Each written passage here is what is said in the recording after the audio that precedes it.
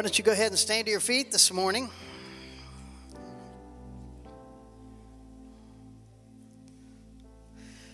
How many of you feel like we need a do-over for 2022? Anybody? You don't get to do that, but I feel like I need one, right? Between COVIDs and everything else that's been going on. I tell you what, make your way to the front, and we're going to open up in prayer together right around the altar today. And hopefully,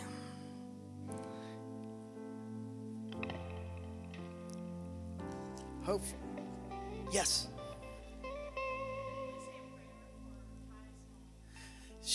Yes.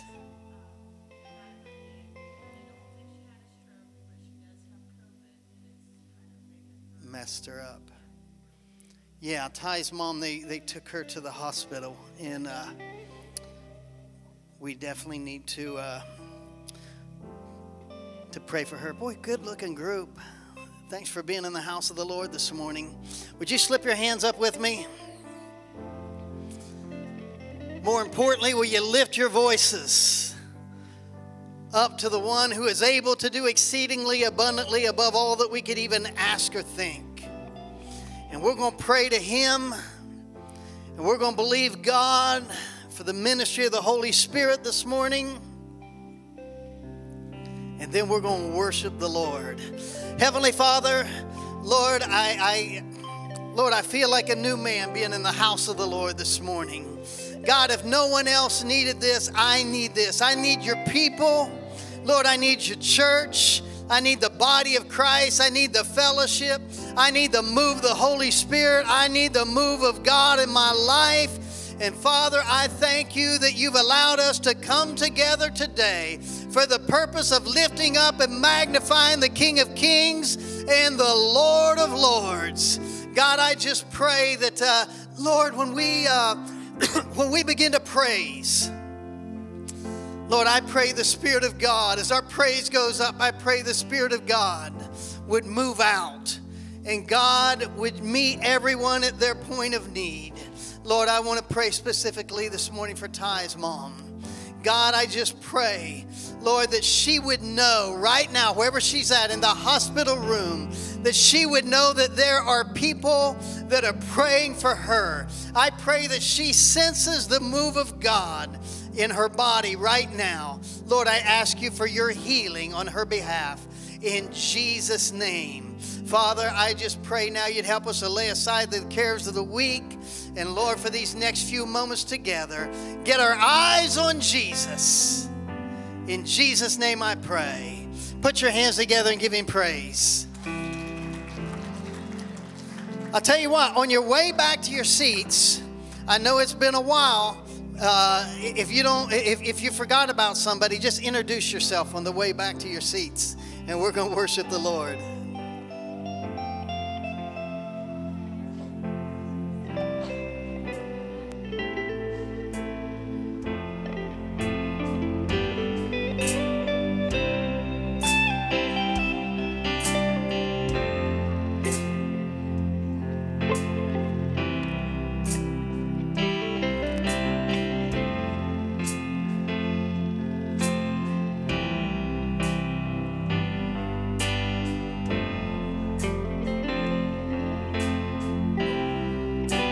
If you guys would join me, we're going to sing of the goodness of God. I love you, Lord. I love you, Lord. Oh, your mercy never fails me, and all my days I've been held in your hand. From the moment that I wake until I lay my head, I will sing of the goodness of God. And all my life you have been faithful, and all my life you have been so, so good. Every breath that I sing of the goodness of God. I love your voice. You led me through the fire in darkest nights. You are close like no other. I've known you as a father. I've known you as a friend. I've lived in the goodness of God all my life, and all my life you have been faithful. And all my life you have been so good. Every breath that I am able, I will sing of the goodness of God. Your goodness is running after, it's running after me. Your goodness is running after, it's running after me. My life laid down, I'm surrendered now. I give you everything. Your goodness is running after, it's running after me. Your goodness is running after, it's running after me. Your goodness is running after, it's running after me. With my life laid down, I'm surrendered now. I give you everything. Your goodness is running after, it's running after me. All my life and all my life you have been faithful. All my life and all my life you have been so good. With every breath that I am able, I will sing of the goodness of God. All my life and all my life you have been faithful. And all my life you have been so good. With every breath that I am able, I will sing of the goodness of God. I will sing of the goodness of God. And I will sing of the goodness of God.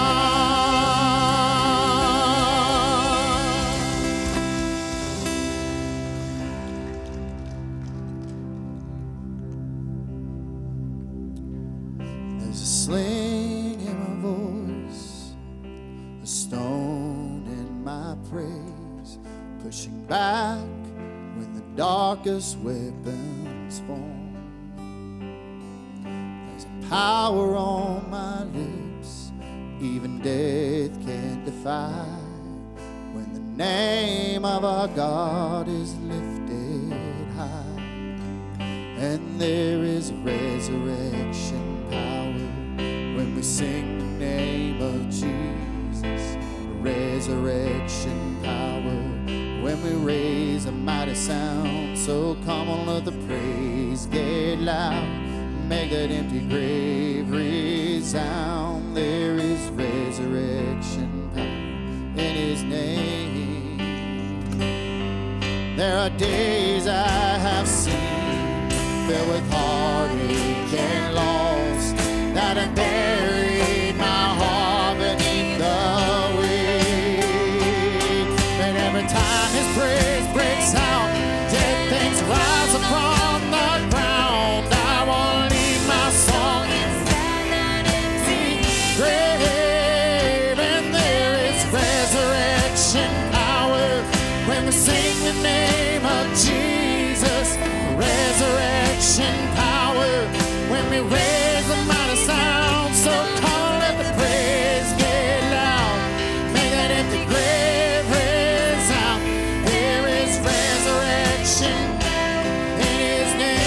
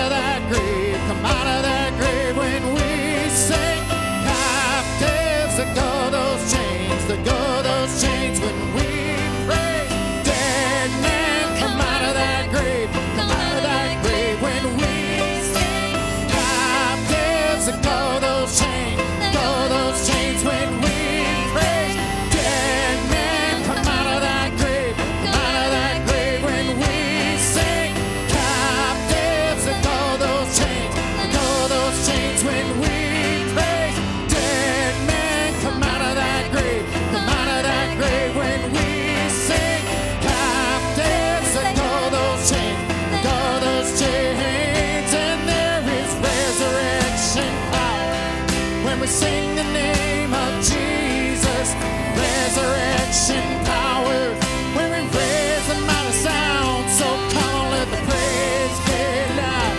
May that empty grave resound. There is resurrection power in His name. And dead man, come out of that grave, come out of that grave when we sing. Captives, let go those chains, let go those chains when we praise. Dead man, come out of that grave, come out of that grave when we sing. Captives, let go those chains, let go those chains when we praise. Dead man, come out of that grave, come out of that grave when we sing. Captives, let go those chains, let go those chains. And there is resurrection power when we sing the name of Jesus. Resurrection power when we raise the mighty sound. So come on, let the praise get loud. Make that empty grave ring. There is resurrection power in His name.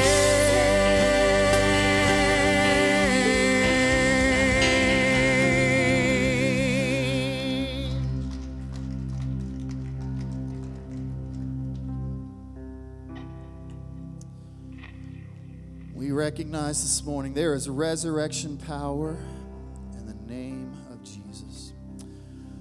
Lord, we thank you for this opportunity to worship you as the King of Kings and the Lord of Lords. Lord, we stand in awe of who you are and all that you've done and all that you will forever do in our lives. Lord, we thank you this morning as we just prepare for the snow that just reminds us that our sins can be forgiven and we can be made white as the snow that is about to fall, Lord. As we look up at the stars and see the beauty of your creation, Lord, we're just reminded that everywhere we look, we can get a glimpse of your face this morning. Lord, we just thank you for the privilege that we have to come into this house and worship such an amazing God. Lord, I just pray that we would get a glimpse of you and behold your beauty in this house this morning.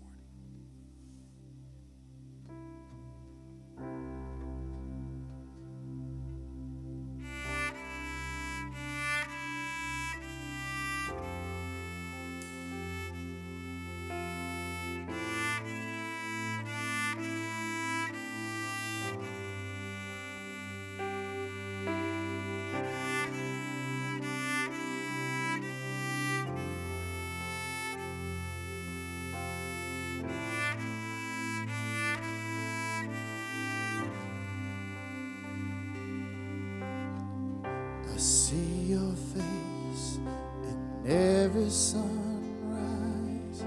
The colors of the morning are inside your eyes.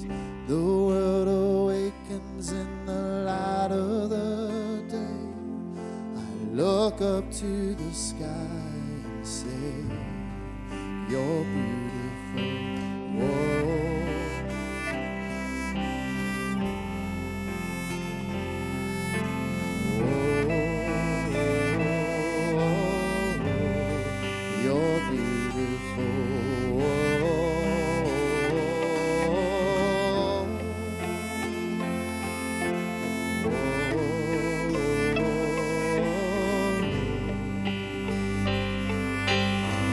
I see your power in the moon and at night, where planets are in motion and galaxies are bright. We are amazed in the light of the stars.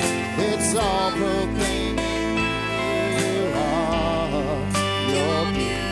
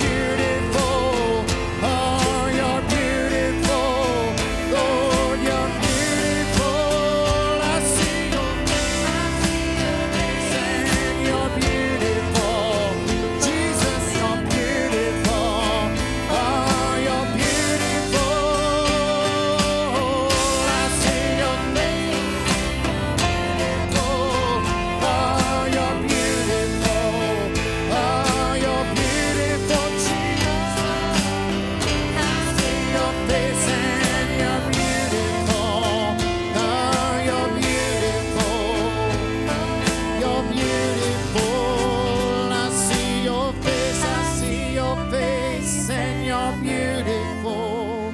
Lord, you're beautiful. You're beautiful. I see your face and you're beautiful. You're beautiful. Oh, you're beautiful.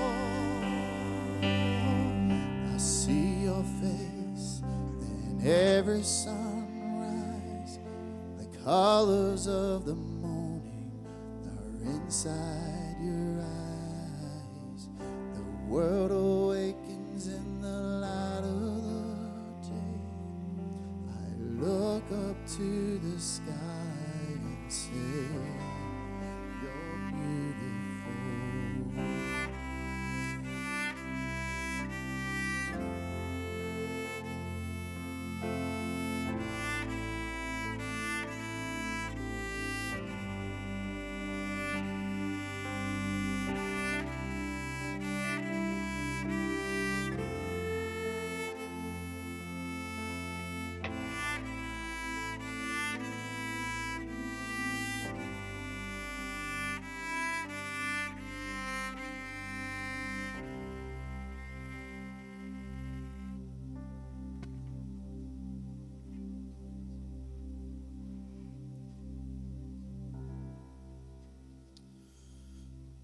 I just wanted to do that song for Sharon this morning.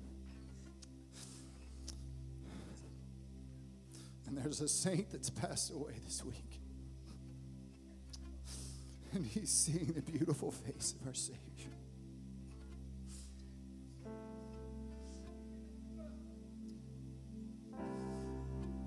Church is what we're all striving for.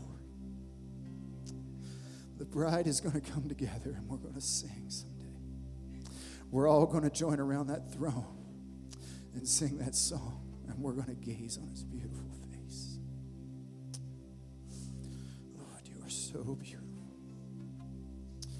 And we long for that day when we won't behold you, as the Bible says, through a veil darkly, but we're going to see you face to face. As we sing this next song, I want you to understand that yes, heaven is a destination that someday we're all going to, but I want you to understand that heaven starts the moment that you place your faith in Jesus Christ. And Sharon's dad lived a long, faithful life to the Lord, and the day that you put your faith in Christ, you start a journey, and that journey is toward heaven. And every day you take a step closer and you just keep building that relationship a little bit more, day after day, year after year, decade after decade. And at that moment, when you breathe your last breath, it's just going to be a really small step to complete that journey that we're all on. So I just pray, if you don't know him today, if you haven't started that journey, heaven is here right now. You can experience the start of your journey to seeing him face to face, to bringing heaven, a little bit of heaven on this earth this morning. And if you haven't placed your faith in him, I would invite you to do that.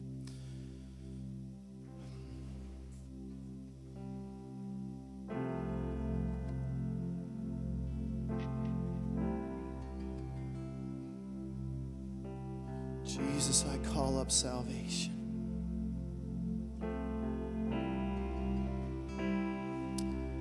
Let it begin in this house, Lord, this morning.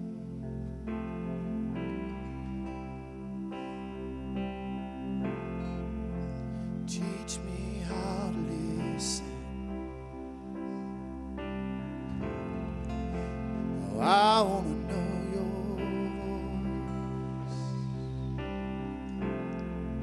voice. Show me how to wade through living in the natural to rise above the noise.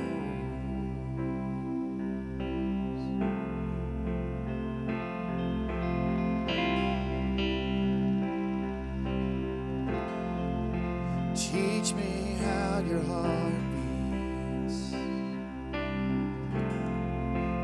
tether it to mine. The surgery is worth it to get below the surface and open up my eyes. Oh, I wanna see heaven, so let your kingdom come. Oh, I wanna see heaven, so let your kingdom come.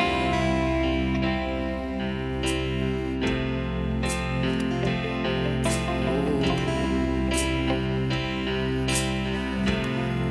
If faith can wake the dead and hope can split the sea, then help me to remember the kingdom of heaven is living in me.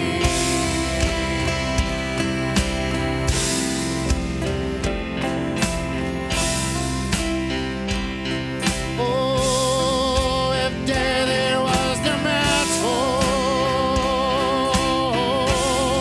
our resurrected King, then help me to remember that heaven is alive and it's living in me. I wanna see heaven, so let your kingdom come. Oh, I wanna see heaven, so let your kingdom come.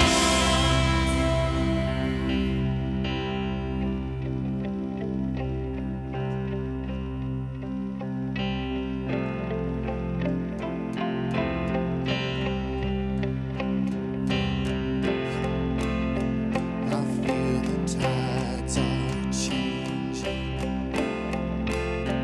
I feel the walls are falling down. I feel the darkness shaking. We're calling up salvation now. I feel the tides are changing. I feel the walls are falling down. I feel the darkness shaking. We're calling up salvation now. I feel the tides are changing. Oh, I feel the walls are falling down. I feel the darkness shake. We're calling up salvation now. I feel the tides are changing. Oh, I feel the walls are falling down. I feel the darkness shake. We're calling up salvation now. Oh, I wanna see heaven,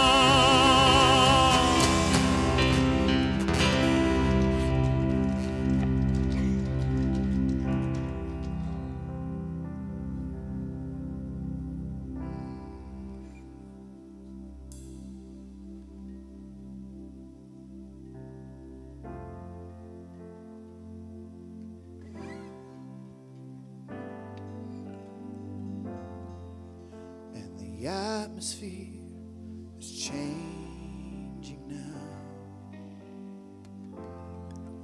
for the Spirit of the Lord is here, and the evidence is all around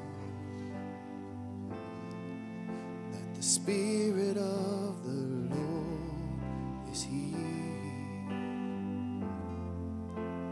The atmosphere is changing now, for the Spirit of the Lord is here, and the evidence is all around that the Spirit of the Lord is here, overflowing place. Fill our hearts with your love. Your love surrounds us,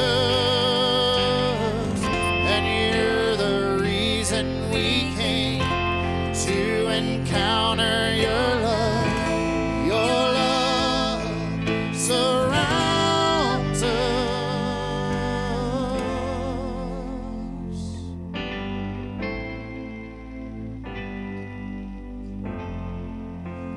The atmosphere is changing now, for the Spirit of the Lord is here, and the evidence is all around that the Spirit of the Lord is here. So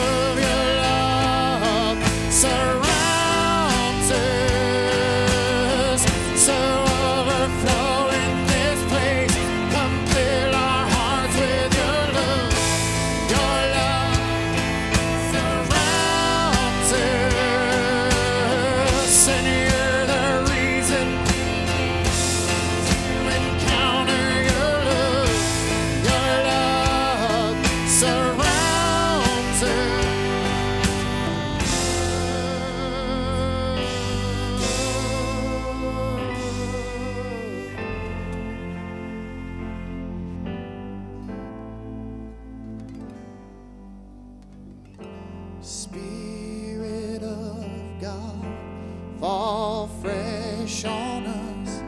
We need your presence. Your kingdom come, your will be done, here as in heaven. Spirit of God, fall fresh on us. We need your presence, and your kingdom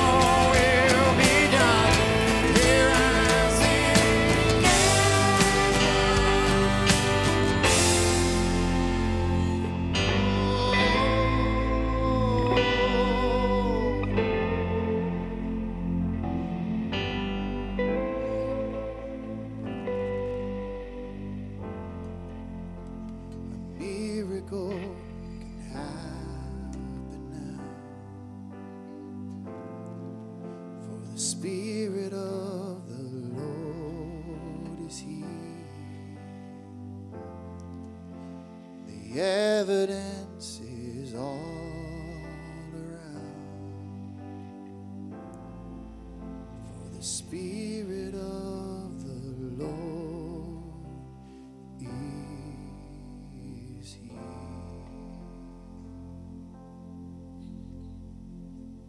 So I feel like there's some people in here today, and me at the start, that needed reminding that the presence of the Lord is available, and in the presence of the Lord there is healing, there is hope.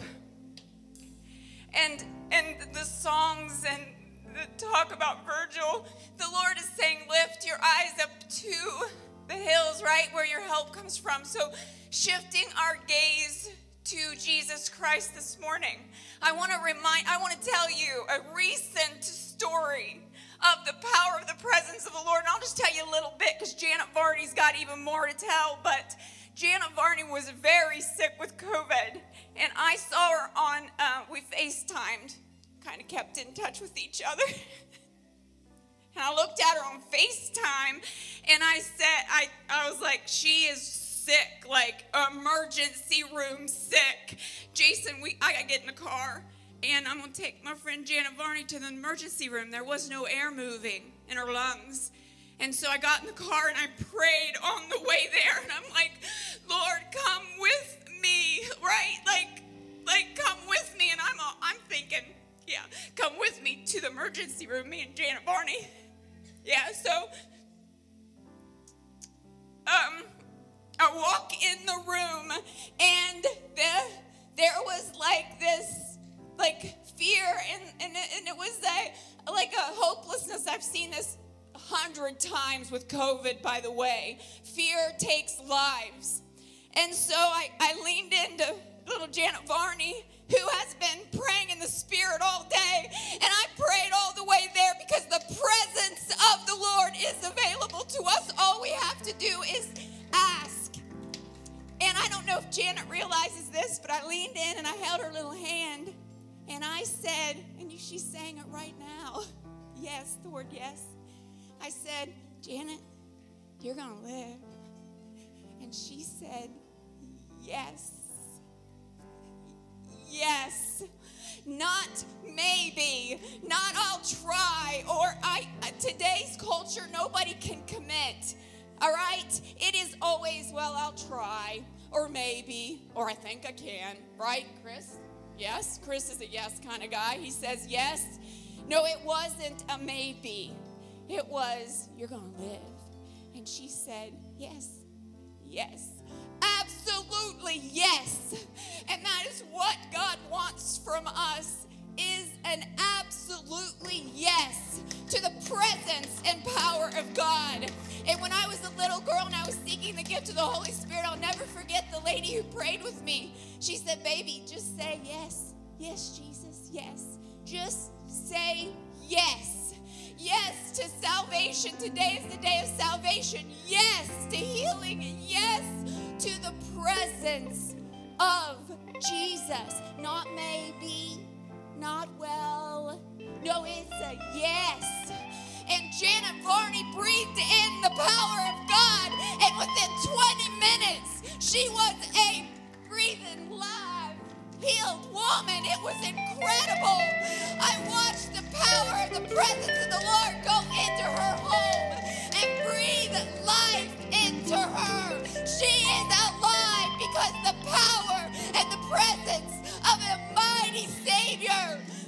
So you need healing today. You need saved today. Guess what? He did it 3 weeks ago for Janet Varney, and he can do it for you today. He can do it for Pam in the name of Jesus. All we got to do is say yes. Yes, Jesus, yes.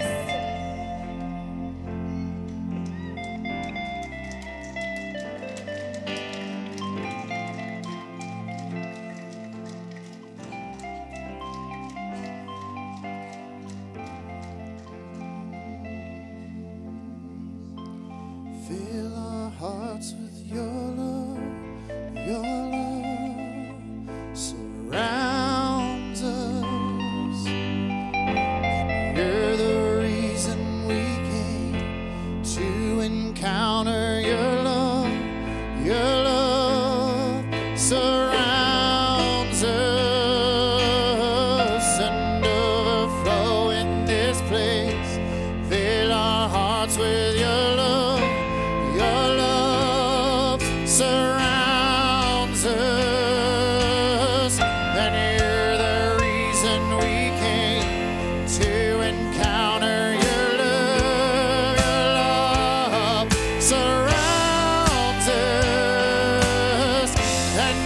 overflow in this place. Come fill our hearts with your love. Your love surrounds us, and you're the reason we came to encounter your love. Your love surrounds us, and Spirit of God, come fall fresh on us. Oh, we need your presence, and your kingdom come, and your will be done here in heaven. And Spirit of God, oh, fall fresh on us. We need your presence, your kingdom come, and your will be done here as in heaven. The Spirit of God, oh, fall fresh on us. We need your presence, your kingdom come, your kingdom come, your will be done here as in heaven.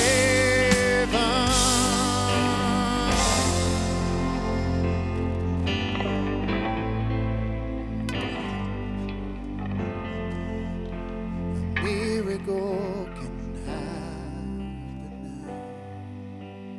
now, for the Spirit of the Lord is here. The evidence is all around that the Spirit of the Lord is here. The Lord changes everything, church. He changes everything.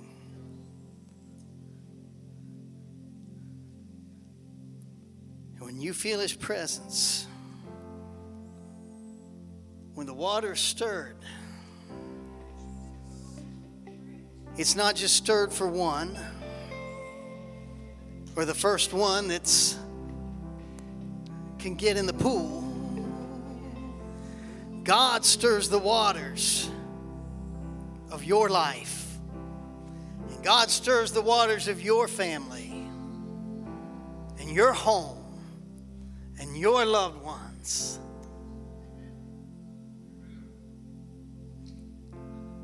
Do you want to step in? Do you want to step in? If you need the Lord to minister to you this morning, or if you have a loved one you need the Lord to minister to, make your way to this altar this morning, and we're going to pray together with you. If you need to step into the water, come on. Come on. Come on.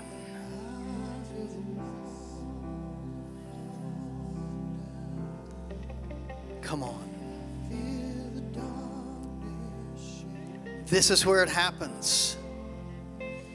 This changes it all right here.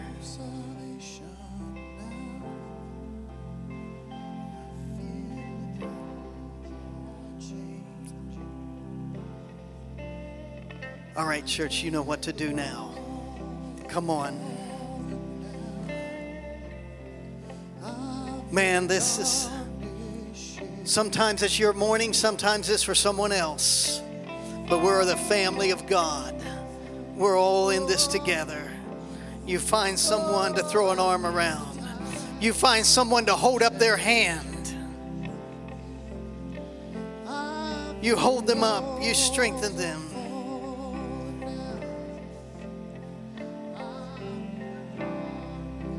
We're going to pray for Cody this morning. Someone gather around Jackie.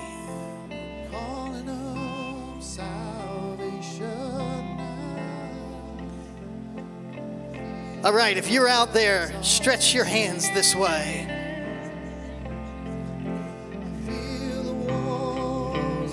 This is the day of your miracle. I feel the dark. Heavenly Father,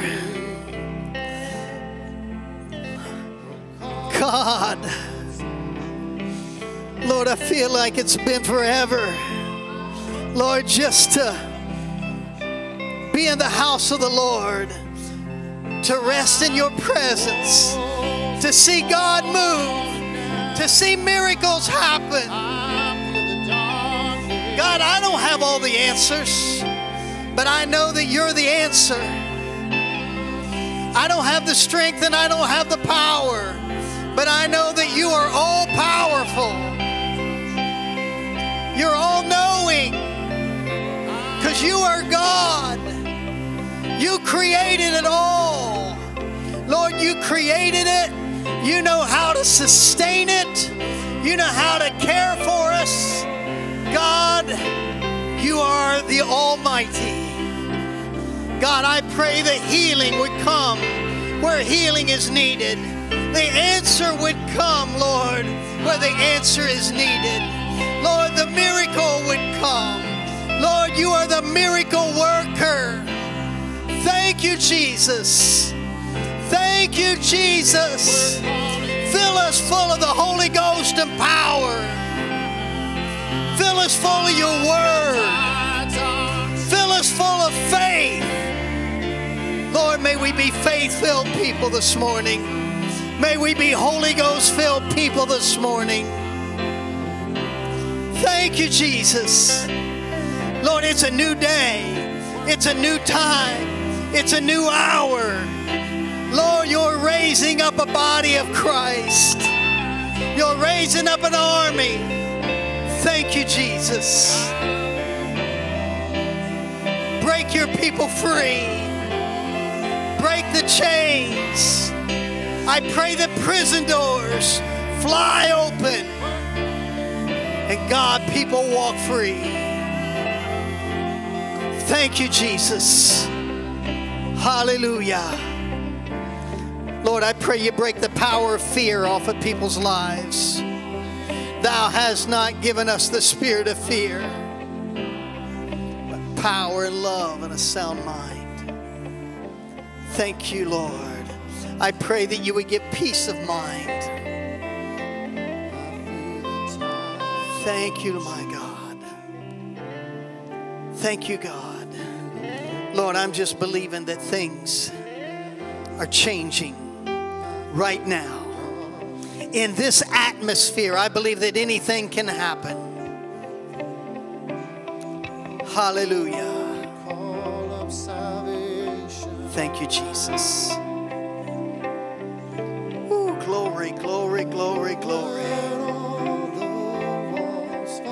Glory to God. Glory to God.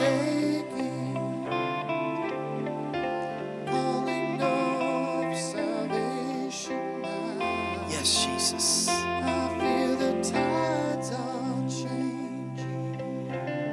That's right. That's right, Lord. Amen.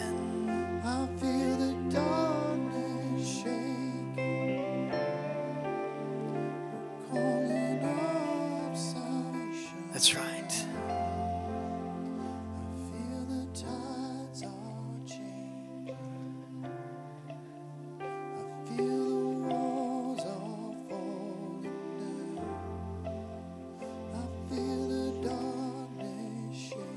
How many of you believe that God showed up this morning?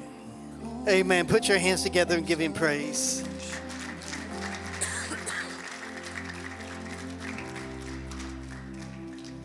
That's all I ever pray for on a Sunday morning. God, if you're there. God, if you're there. And if God doesn't come, nothing's happening. It's not in the pastor. It's not in anyone out here. It's all the Lord. It's all Jesus. Why don't you hug someone around the neck and you can return to your seats.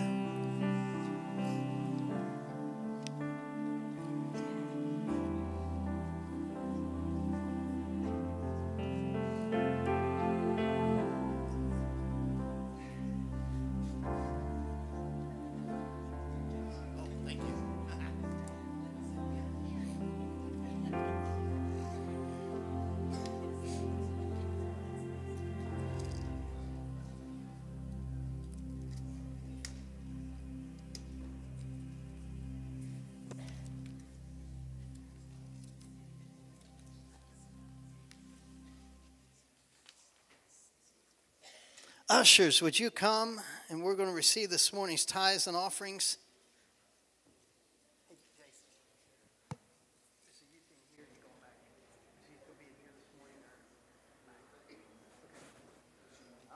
No, that's fine.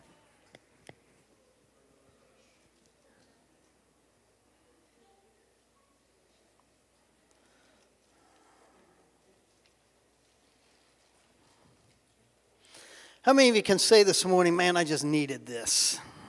I just needed this morning. Amen. Roger, would you pray?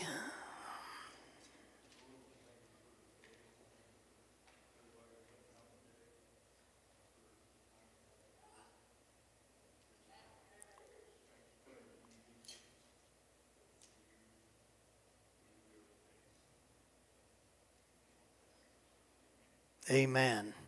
Amen. We're going to receive this morning's tithes and offerings, and if you would bless the Lord with your giving this morning. While they are collecting the offering, immediately after church, I need to see every man in here back in the youth room. We're going to meet back there for 5 minutes. Every man in here, 5 minutes back in the youth room, and then we'll turn you loose. You guys, go ahead.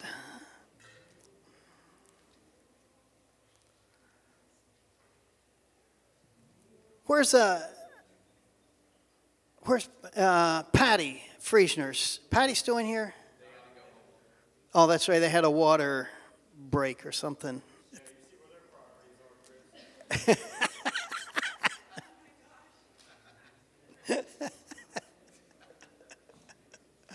Oh. Hey, the reason I was going to thank Patty's kids. Patty's kids came in this morning and they had me a big package of my Welch's fruit snacks. I just want to make sure that I recognized them this morning. They must have knew I needed them, right?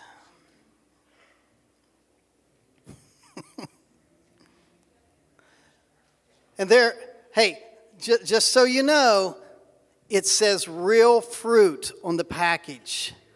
Totally healthy, right, Jody? No. No, we are not doing. Hey, by the way, you talk about teenagers. They are this evening. How do you say this? They're going to go hatchet throwing. Knives and axes. Man, this sounds. Do we get to choose the target? There are consent forms. I wonder why. If you want your teenager to be throwing an axe around this afternoon, then see Jody immediately after this. You go throw knives too? Yes. Lana, a few of us checked it out last week. And although it sounds very risky, it is safe. No worries. Kate did it, survived. So how did Lana do last week? Lana was actually the best in the group. She could throw an axe. Don't mess with her. Don't. We're meeting at the church at 5. Meet at the church at 5 o'clock.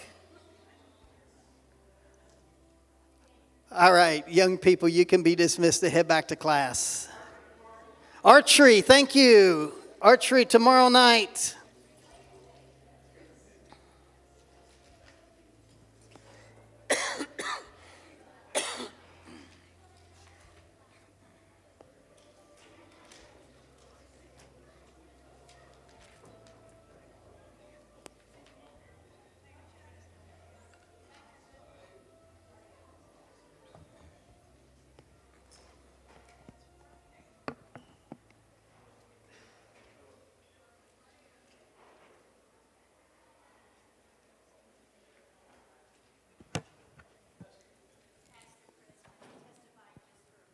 come on up here.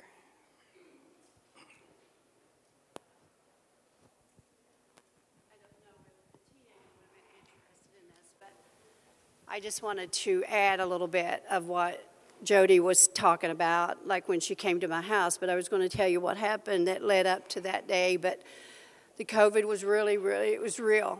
It was real. But that morning and Jody came that evening, that morning I was sitting on the corner of the couch, wrapped up. We had been to the ER to get tested. My husband and I both had got tested. And the doctor literally put us in a consult room. And I said, Dan, why are we in a consult room? And he said, I don't know, but there's a Bible there.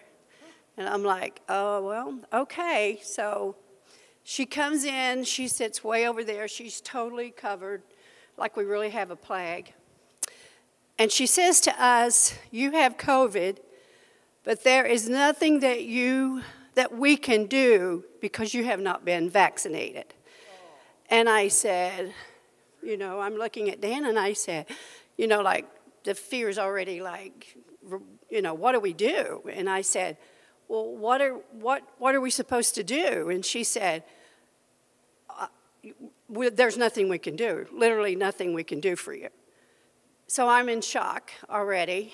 And I said, well, what about all the coughing and the mucus and stuff? She said, well, you can go get over-the-counter Mucinex. And I said, okay. Well, what about, I feel nauseated. Well, we can give you some Sofran. And I'm like, okay. Well, what else? What do we need to do? And she's like, you can go take the antibodies within 10 days, like really non-caring, I thought. So we go pick up Dan runs in and gets the over-the-counter stuff, and we go home, and that's literally all we have. But we have Jesus Christ. Amen. There you go. So I can tell you that we had nothing. Friends like Teresa Billings and Anna or Christina got together, and they brought some meds and stuff for us. So the family doctor calls for Dan to reset an appointment, and I told her, I said, the doctor said there's nothing they can do for us. What, can we come in? And she's like, no, there's nothing we can do for you. You have to go to the ER if you need anything because you haven't been vaccinated. They were told this twice. So pretty much we're a little bit older, so go home. To me, it was like go home and die, if that's what, there's nothing we can do. That's how I took it. So I knew that I did not want to go to the hospital. No, I did not. I'd already heard so many bad stories about going into the hospital. I did not want to be. Dan dropped me off at the ER, and that was it. So that morning, I think it was 3 or 4 days later, and I kept getting worse. I was sitting on the corner of the couch, and I was all wrapped up, and all I had was these few little meds there. And it was like 4 or 5 o'clock in the morning. I think it was about 4 o'clock in the morning. And I began to think on the Lord, and the scripture came to my mind. This is why you need the Spirit of the Lord. And this is why you need to read your Bible when you're young. Read your King James Version so you know what the scripture says. And the scripture came to me about David. I can't quote it verbatim, but David said, Lord, early in the morning will I direct my prayers toward you. And I began to cry uncontrollably, cry.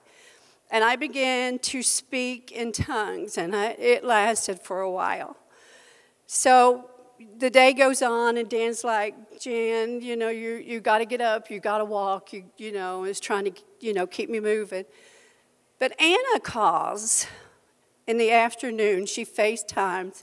By then, I'm like gasping for breath. I felt like I was like, and she's like, Gingan, you're going to be okay? Are you going to be? I'm like, Anna, I don't know. I don't know what's going on. So then Jody didn't get to tell you, but Jody was running in Amanda, that someplace she hardly ever runs, she said. And she says that Anna comes to her mind. And she told Jason, I don't know, but Anna, I feel a burden for Anna. There's something going on. And Jason said, okay. And she said, they start running, and they run right into Anna. And Anna says, there's something, Jody, my Gangan is really sick. So she said, well, let's FaceTime her. So after this scripture that Pastor Chris told me, probably 2 years ago, we were talking about paying tithes and offerings. I think we was decorating for Christmas or something. And he says to me, but Janet, do you know what the scripture says after that in Malachi? And I said, no, what does it say? And he said, the Bible says he will rebuke the devourer for your sake. And I clung to that, and I kept saying, God, you said. And I kept quoting the promises of God. And Jody FaceTimes me that evening and said, I'm coming over. I'm going to come and see what's going on. The Holy Spirit that whole day orchestrated that move of God. The scriptures came to my mind. And you quote the scriptures to God. God is for us. He is not against us. Amen. Praise God.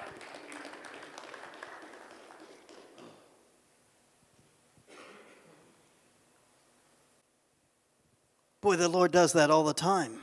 I'm telling you, God does it over and over and over and over again. God will take care of his people. Amen? Amen. I want you to know that. God takes care of his people. Boy, I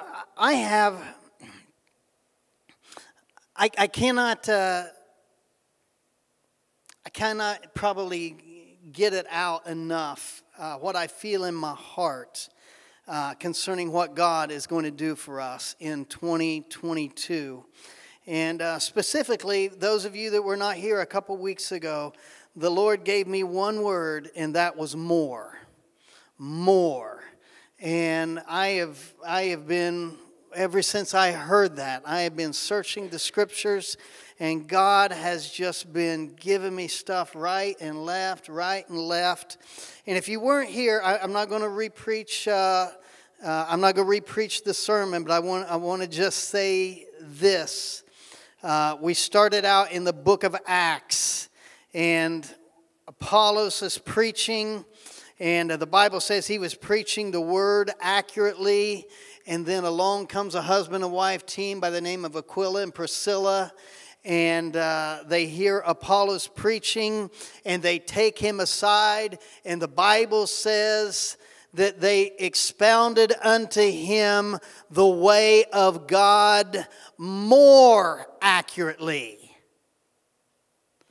And then Paul comes along, and he finds the believers that Apollos has won to the Lord, and he has a conversation with them. And, he said, well, what were you baptized into? And he said, John's baptism.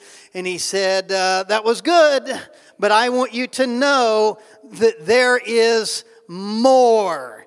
And he baptized them in the name of Jesus, and they came up out of the water, and there was even more because he baptized them in the Holy Ghost.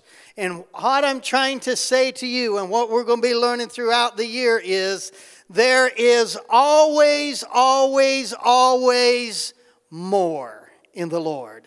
No one will ever exhaust the things of God. And so this morning, I want to preach a message I've simply entitled, More is More, and You Can Have It. I want to look at 2 Peter chapter 1. We're going to read about 5 verses here. It says, by his divine power, God has given us everything. Look at this. God has given us everything that we need for living a godly life. We have received all of this by coming to know him, the one who called us to himself by means of his marvelous glory and excellence. And because of his glory and excellence, he has given us great and precious promises. Can you say amen? That's what you were hanging on to, Miss Janet. Those great and precious promises. These are the promises that enable you to share His divine nature and escape the world's corruption caused by human desires. In view of all this, make every effort to respond to God's promises. Supplement your faith with a generous provision of moral excellence, and moral excellence with knowledge, and knowledge with self-control, and self-control with patience and endurance, and patience and endurance with godliness, and godliness with brotherly affection, and brotherly affection with love for everyone. Now look at this. The more, everyone say more. Few of you, let's try it again. Everybody, more. The more you grow like this, the what? More productive and useful you will be in your knowledge of our Lord Jesus Christ. The more you grow like this, the more productive and useful you will be in the knowledge of our Lord Jesus Christ. So, anybody in here know what the definition of more is? Jason took the youth to the back. Remember in math, and what do they call those? You've got the greater than symbol and the less than symbol. You remember that in school? And then have two, they give you a number on the left-hand side, and they give you the number on the right-hand side, and they would say, something like, is 35 more than 47? Or is it less than? And, they would have that little symbol there, and you would have to, work that out. Which is greater than? Well, the definition of more is a greater or an additional amount. So whatever you have now concerning the things of God, the Bible is telling us that we can have a greater or an additional amount. And here's what you need to know. Your starting point is not important. What is important is wherever you are at right now in your relationship with God, in your walk with the Lord, what's important is that you know that you can move up to the next level. So where you start is not important. What you need to know is wherever you are at, you can move up. Now, I do this with couples all the time.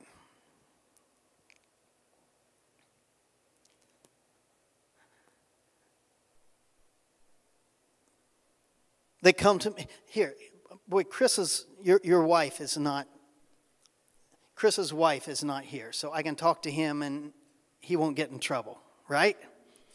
But if Chris and Jenny were to come to me, I would say, they walk into my office, Pastor, can we talk to you? Things are not going real well. And I would probably say something to them.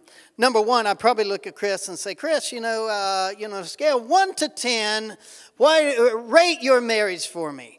And Chris would probably, I just know this by experience, Chris would probably say, I think my marriage is about a 7. And Jenny over there, I would see her face and she'd go,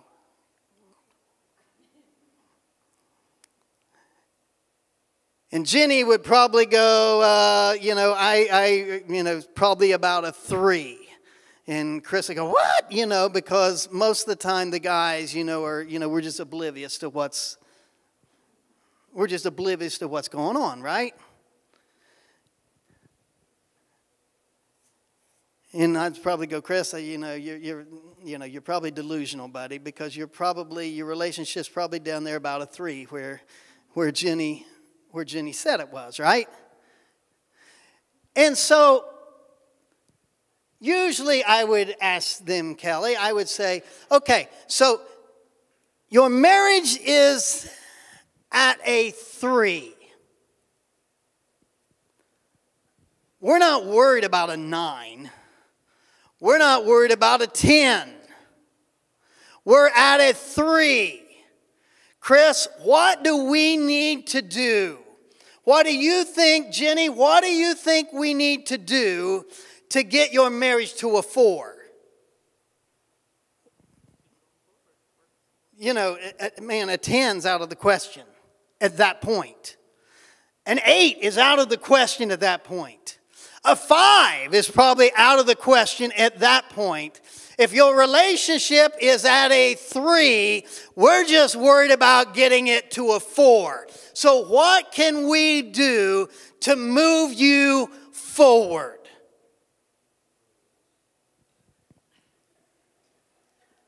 What'd he say? Roses. Roses never hurt. But Dan, what happens when the roses fade and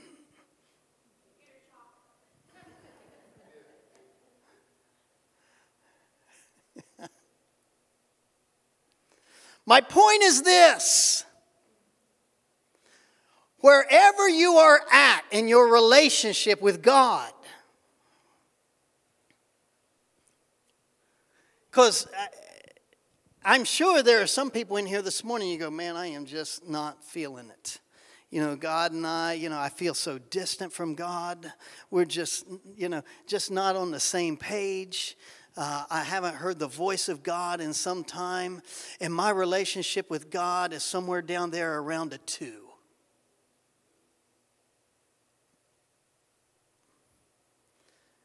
Then you need to hear me. You can have more. See, you're not worried about getting it to a 7. You're not worried about getting it to an 8. If your relationship with God is at a 2, all I care about right now is that we move that thing to a 3. And maybe there's some of you in here, you're going, man, life is good right now. Me and the Lord, I mean, we're just walking hand in hand. I think we are at about an 8. Well, praise God, you are at an 8. I am with you. But the point is, there is something after the 8. And you may say, well, we're at a 9, or you may even go to a 10. It makes no difference. There's something after the 10, and there's something after the 11, and there's something after the 12. What I'm trying to get you to see is, wherever you are at, you can always move up higher in God. Wherever you are at, you can always have more. Just like your marriage relationship can always be better, your relationship with God can always be better. You can always have more. Now, Chris and Jenny have never been to my office, and I'm sure their marriage is way over a 3.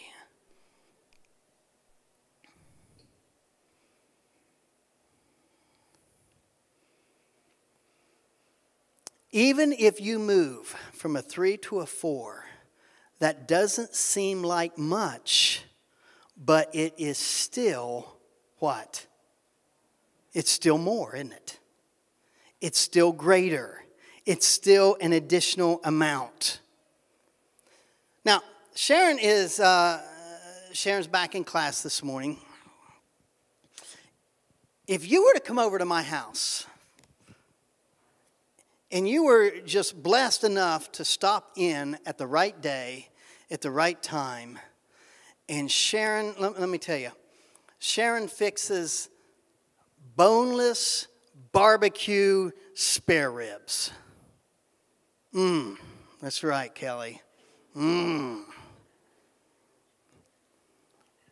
if you just happened to pick the right day to stop by, and she was fixing some of her world-famous boneless barbecued spare ribs, I guarantee you would sink your teeth into those, and when you were done, you would probably look at Sharon and ask, can I have some more? And knowing Sharon, you know what she would say. She would say, you can have as much as you what? Can I have more? She would say, you can have as much as you want.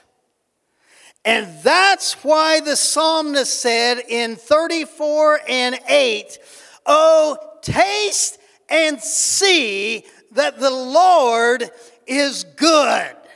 I said, taste and see that the Lord is good. What's he saying? You try it, you'll like it. You try him out, I guarantee you will like it. And guess what? You'll be asking, taste and see that the Lord is good, and it will leave you asking for more, which is exactly what God wants. Because you can have more, which makes you what? Want more, which makes you what?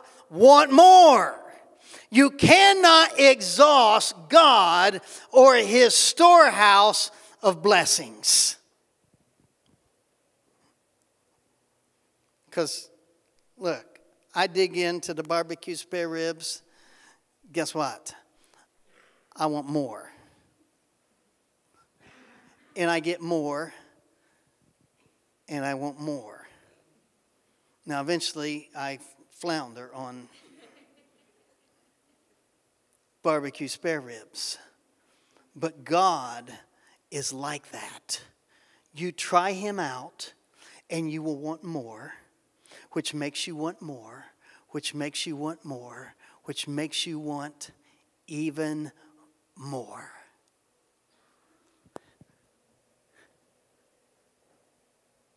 God is so good. There are so many people, especially young people,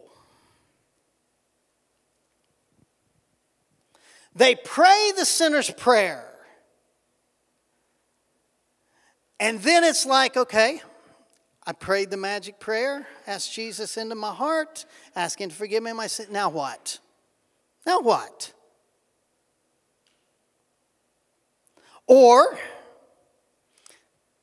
I've prayed the prayer, and then I've heard this.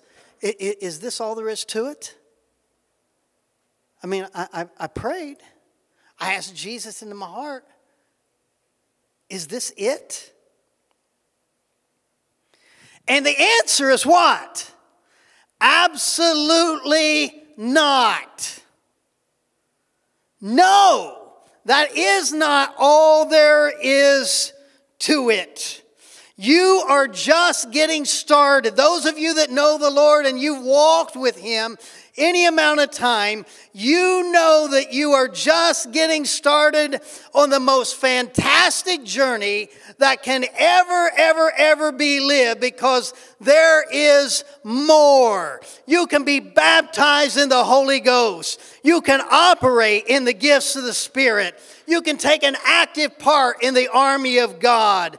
You can fulfill your mission of the Great Commission.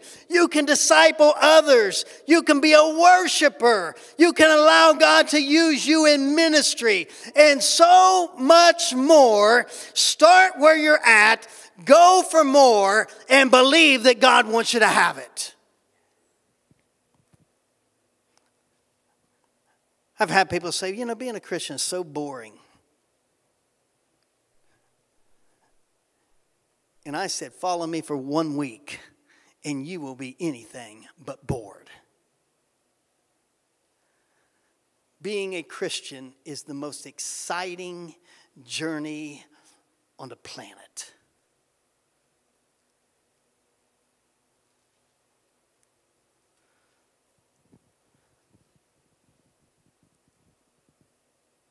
every one of you in here that serve the Lord, you know that with a phone call, out there doing street preaching on the corner, Amy, somebody walks up to you and in a moment's time, it all changes. Somebody asks you a question. Somebody says, pray for me.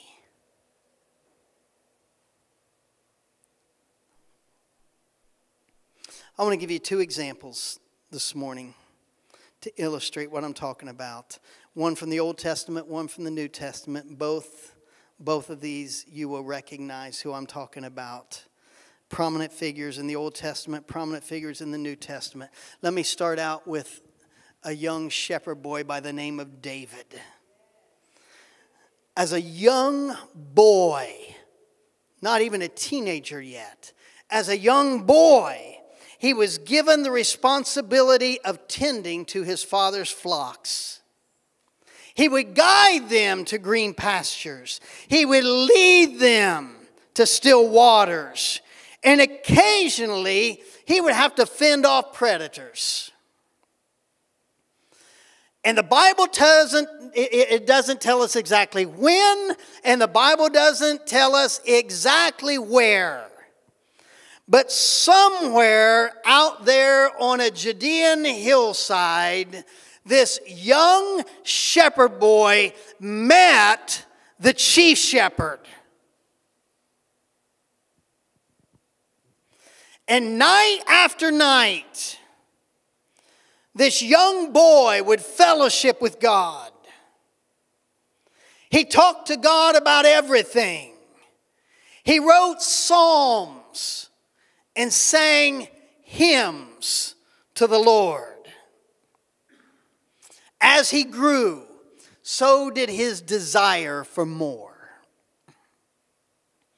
You know the story. He defeated Goliath with a sling and a stone. He was chosen to play the harp for King Saul. He became a commander in Saul's army. And eventually, he became Israel's greatest king. But here's what I want you to know this morning. These promotions that God gave him were no accident. They did not just happen. It wasn't a product of David being in the right place at the right time.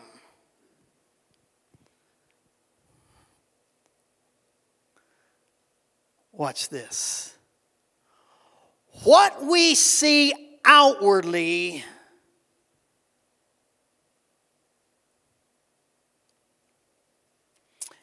is the byproduct of what was going on inwardly between David and God. Outwardly, David was defeating the giant.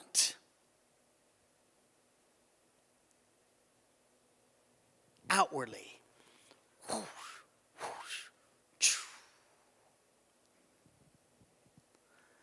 But inwardly,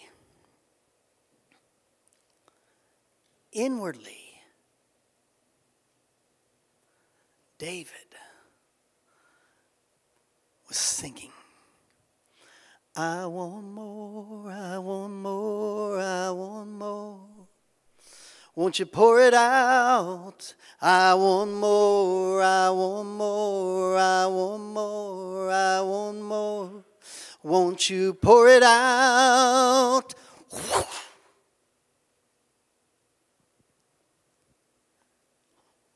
Why? Why do you think David was chosen to play the harp for King Saul? The Bible said that he would play the harp and it would soothe the king. Saul didn't know the tune, but what song do you think that David was playing on his harp What was he telling God when he went into battle? What prayer did he pray when God handed him the keys to the castle? I want more, I want more, I want more. Won't you pour it out? I want more, I want more, I want more. Can you see him? He's playing the harp. He's probably singing under his breath. I want more, I want more, I want more.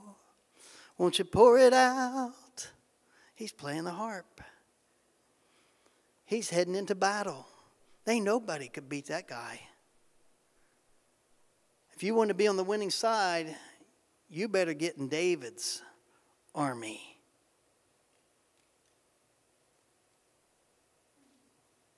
Charge. I want more, I want more, I want more. God said, you're going to be the next king. Handed him the keys.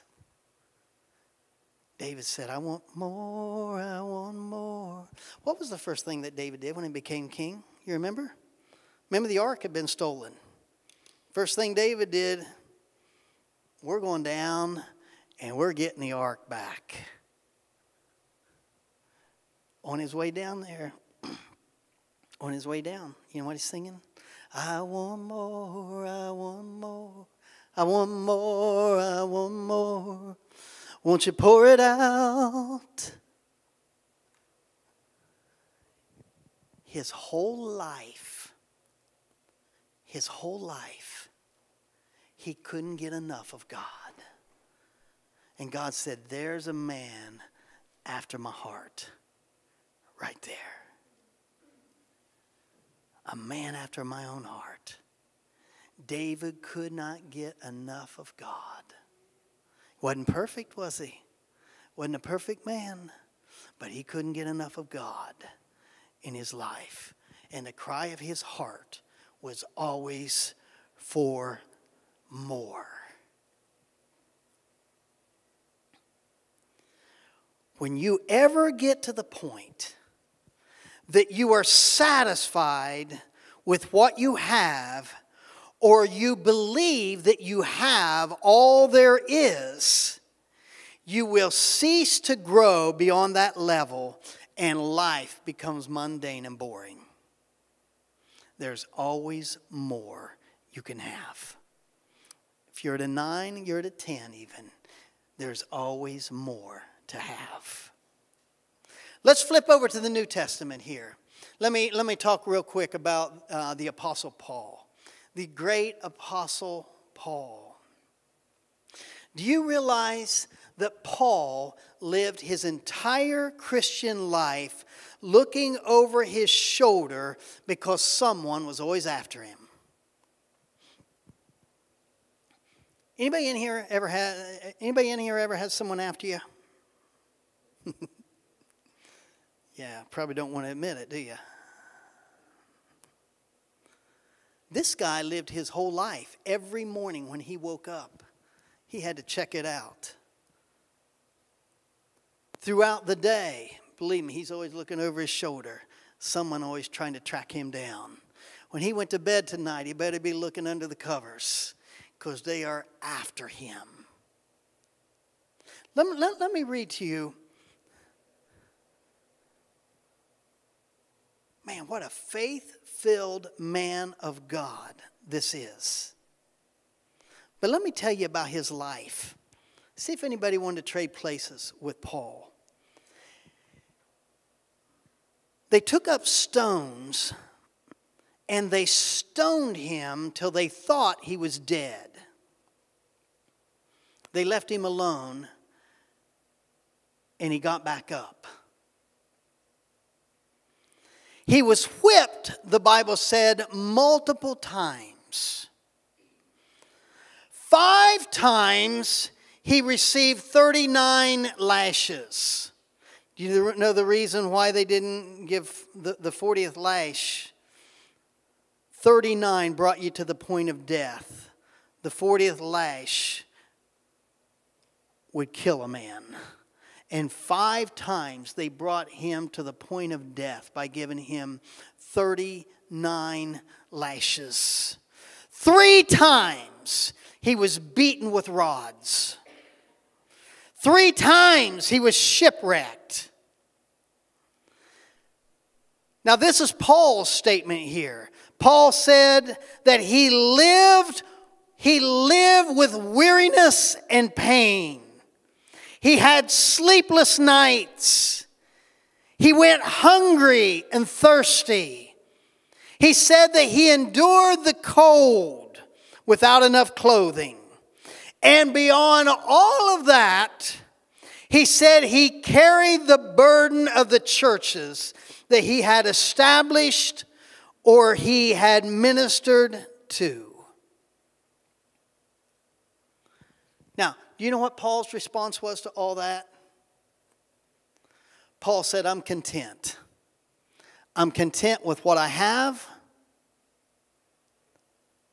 I'm content with what I've got. And I'm content with where I'm at.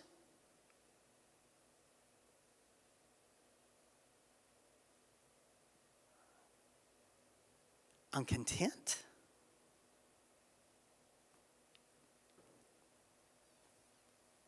How could Paul live his life looking over his shoulder, someone always trying to kill him, and say, I'm content?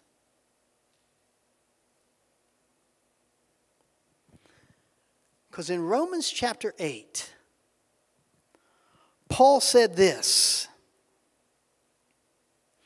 what we go through here is nothing compared to what we're going to get over there. Now listen, what we're going to get over there must be awfully good. Because if the beatings that he took here are not worthy to be compared to what we're going to get over there's got to be pretty good. If all of the shipwrecks, if all the going hungry, all the sleepless nights, all the burdens of the churches, the stonings, everything that man went through, he said that's not even worthy to talk about. Nothing to say. I'm content with what I've got here because I know when I get over there, it's all going to be worth it. Whatever you go through down here, whatever the persecution, whatever the burden that you carry, it's nothing compared to what we're going to get over there.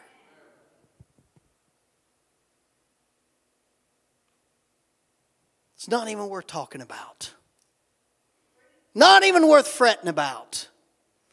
That's how good it's going to be over there. Now I'm not done.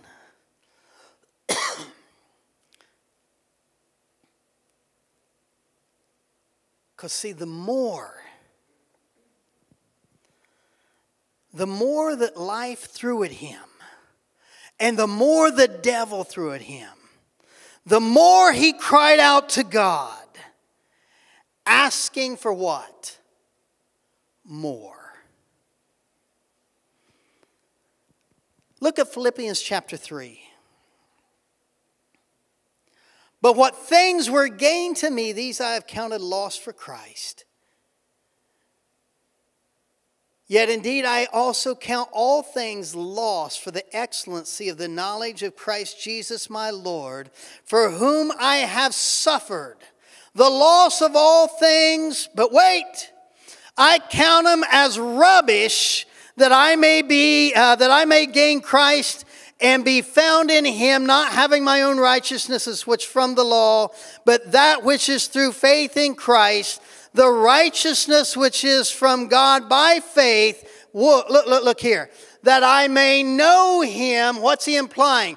I may know him even more than I know him now. And when tomorrow comes, I want to know him even more then. And whatever I go through, whatever beating I take, whatever, they may try to track me down, but I count it as rubbish. I don't even want to talk about it because I want to know Him even more.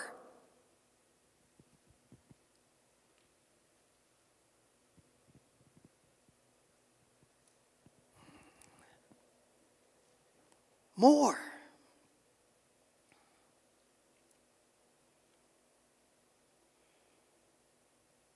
Paul spent his whole life, his whole Christian life, seeking after more.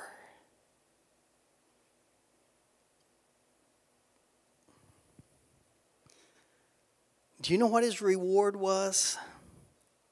Do you know what his reward was for seeking after the more?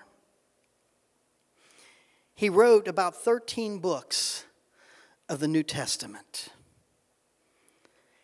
One time he was caught up to the third heaven and received revelation that was so powerful he couldn't even talk about it.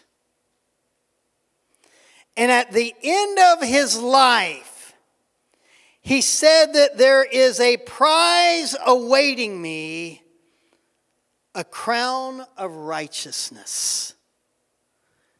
When I leave this life, he said, I've got a crown waiting on me. Why? Because he was always seeking after more of God. Now wait, Dan, he didn't stop there. He said, not only is there a crown waiting for me, right, us too. To all those that love His appearing, all of those that are looking for the second coming, all of those that are living for Jesus, all of those who are waiting, all of those who the cry of their heart is like Paul, give me more, give me more, give me more, give me more. And there is a crown of life waiting, a crown of righteousness. God, give me more.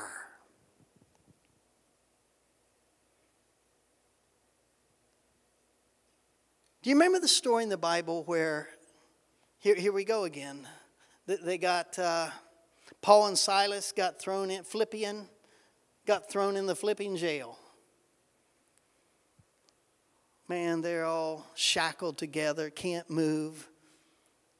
Dreary, dirty prison.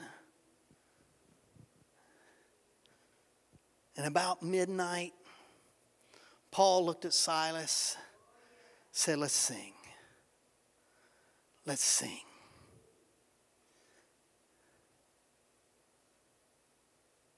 Man, I've speculated my whole Christian life. I wonder what they sang. But because I'm preaching a sermon, I'm going to tell you what they were singing this morning. I want more, I want more, I want more, I want more. Won't you pour it out? I want more, I want more, I want more, I want more. Oh, won't you pour it out?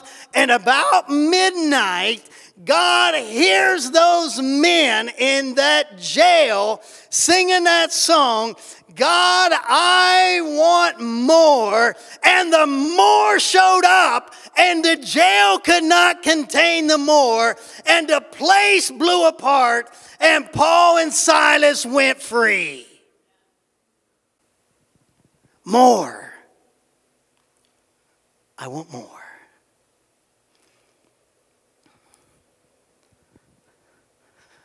What is more? It's a greater amount than what you've got now.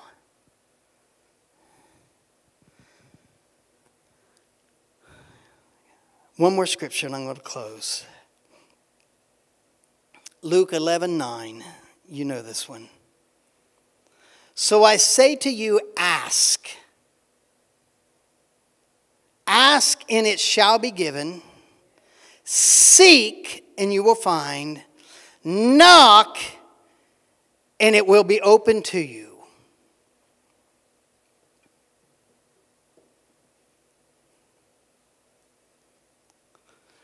Do you know Look at that. This is the only place in the Bible where God doesn't care if you get greedy. You just keep asking, right? And you keep seeking, and you keep knocking, and you ask as much as you want to ask, and you seek as much as you want to seek, and you knock as much as you want to knock. See, you go for more, and then you go for more, and you'll want more, which makes you go for more, and you want more.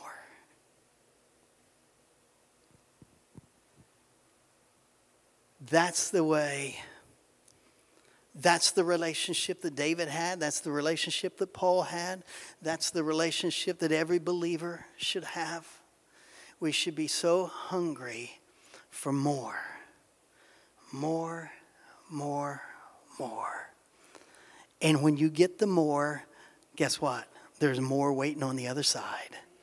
And when you get that, there's more waiting on the other side. Because you cannot exhaust God's more. Would you go ahead and stand to your feet?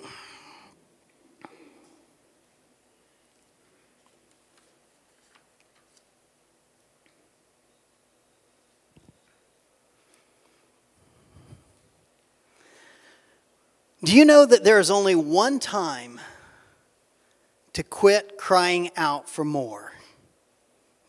You know when that is? When you get over there. Until I get over there. I mean, that's it. We get there, we've made it, right?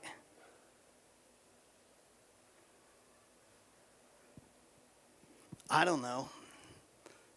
Maybe even on the other side. I'm pretty competitive. Maybe I'm going to fight Terry to get closer to Jesus. I don't know. Because maybe I want more.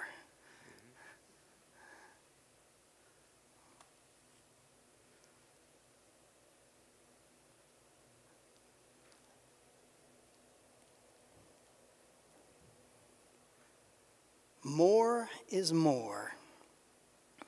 And we can have it.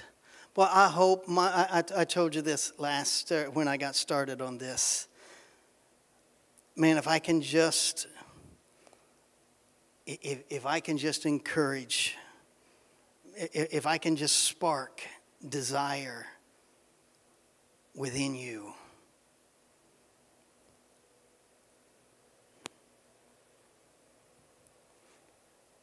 You know, it's like putting that steak out on the grill. And you're sitting there going, oh, man. Can't wait to dig into that.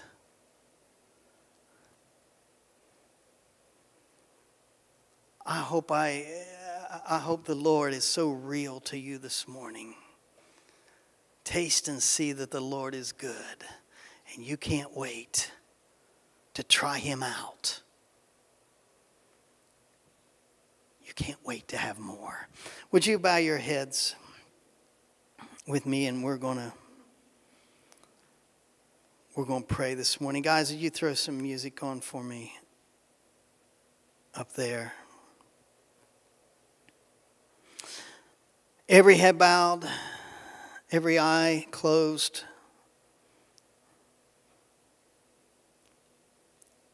Before we pray a closing prayer, I want to make sure everyone's right with God this morning.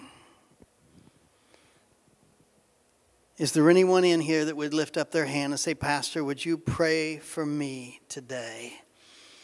I want to make sure that everything is okay between me and Jesus. If the Lord were to come back today, I want to make sure that I'm right with God. Is there anyone you want to throw your hand up and we'll pray together? Pastor, pray for me. All right. How many of you would throw your hand up and say, Pastor, I want more. I want more than what I've got. And wherever I am at right now, Pastor, I'm willing and I want to go. I want to go from a 2 to a 3. I want to go from a 7 to an 8. I want to go to a whatever. But wherever I'm at now, I want to go to the next level. You ready to go there, church? Pray with me. Tell the Lord. Cry out to the Lord. Ask. Seek. Knock this morning. Tell God, I want more. Heavenly Father, Lord, you have encouraged us to taste and see that the Lord is good this morning. And Father, I have lived my life for the Lord, and every day I think gets better. You are incredible. The Christian life is the most incredible journey there is. Lord, I thank you that you have called us into so great a salvation. And Lord, I just pray for the church. I pray for individuals in the church. But even as a church, God, I don't know where we're at in the Lord. But I just pray that you would take us up higher than what we are right now. Lord, move us closer to God, closer to the Lord Jesus Christ. Lord, may the cry of our heart be for more. Every day that we live, may we cry out to God. God, I need more. God, I want more. There is nothing that compares to you. So, Lord, I just pray that within the hearts of every believer in this building, I pray that you would place a desire for more of God. I ask it in Jesus' name. If you want more, shout amen. All right, give him a hand clap of praise.